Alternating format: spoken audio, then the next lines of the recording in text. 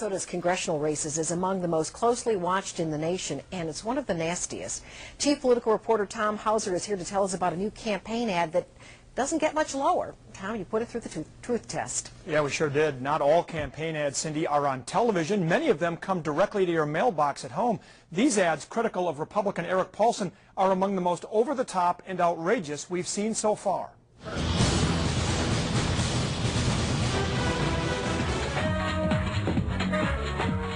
In 2007, a Texas congressman held a fundraiser at this burlesque club in Las Vegas called the 40 Deuce. It's located at the posh Mandalay Bay Casino Hotel. The Democratic Congressional Campaign Committee has turned that fundraiser into two glossy direct mail attack ads against Republican Erik Paulsen.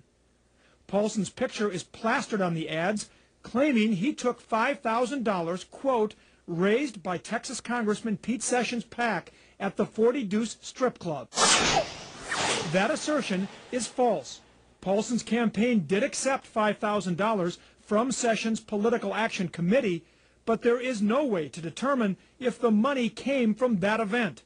According to federal records, Sessions has raised nearly $1 million from many fundraisers, and it's illegal for any money raised at a specific event to be earmarked for a specific candidate.